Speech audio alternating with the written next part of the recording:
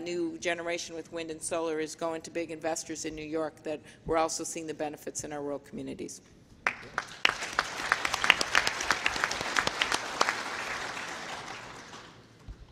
Well, it was music to my ears to hear Peter Orszag, the director of OMB, speak of the wind in the Dakotas that we need to get to the other, Minnesota and Iowa. Is this where you're going to say you're the Saudi Arabia of wind? No, I don't. Yeah. So Minnesota and Iowa, to their credit, have been further ahead than either South Dakota or North Dakota in developing their wind. Part of that has to do with transmission capacity, but part of it has to do with leadership at the state level as it relates to encouraging that kind of investment.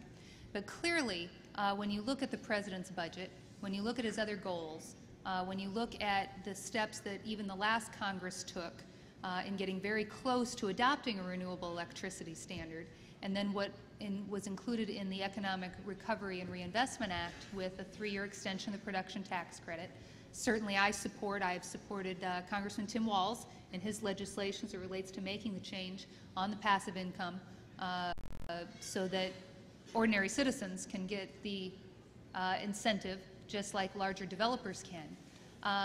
But I think it's important that as we move to a renewable electricity standard and try to get that passed once again, and I think that the votes are probably there now in the Senate to get it done, that we again seek clarity on the definition of biomass, because that comes up on the renewable electricity standard just as it came up on the renewable fuel standard. And there has been legislation reintroduced in the House that is much more aggressive. It's 25% by 2025. Many of us have supported the resolution, the goals of 25 by 25, and part of that coalition. But what got through the House was scaled back, and the reason for that is we've got a lot of folks in the southeastern part of the country who claim they don't have enough wind and solar to meet the needs, so they want nuclear included. We think that the calculations of biomass that exist in the southeastern part of the country, as well as giving them some percentage break on energy efficiency measures that their utility companies could take to meet the standard would be sufficient. But there's going to be another debate and battle again in the House if we're going to try to get to a much more aggressive standard of 25% versus the 15% that we passed previously, and allowing a 4% of that to be reached with energy efficiency goals.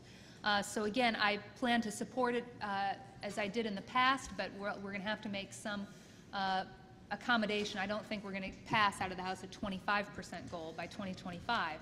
And finally, with the transmission capacity, and this is again where Minnesota has done a terrific job with their community-based energy development. But we have a bit of an ongoing battle with Minnesota as it relates to a new expansion of a power plant there on the border. And again, we rely heavily on coal-fired facilities throughout the Great Plains. And I understand the concerns that neighboring states or people in other parts of the country have about newer expansions of coal-fired plants, although most of these, if not all, that are on the drawing board incorporate new technologies. And I think we have to double down on our commitment, especially if we move to cap and trade.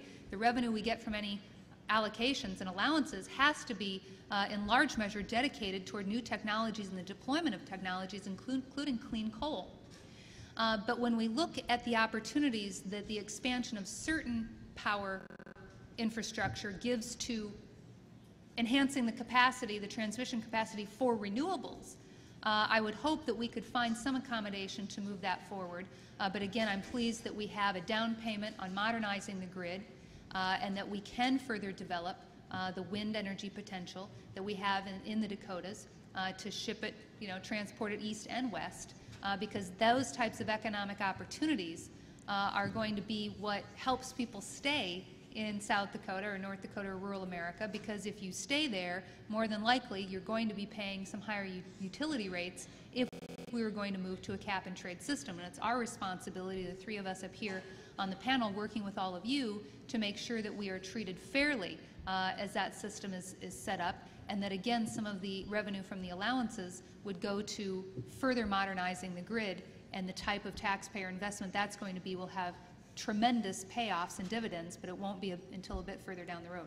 I was just going to reiterate the point that Representative Herseth Sandlin made, and I believe we need to do something about climate change.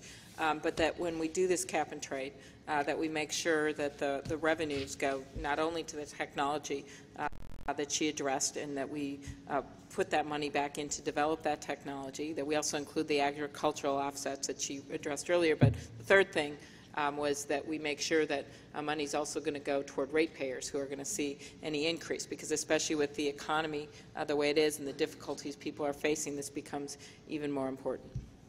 What an outstanding panel. What do you think?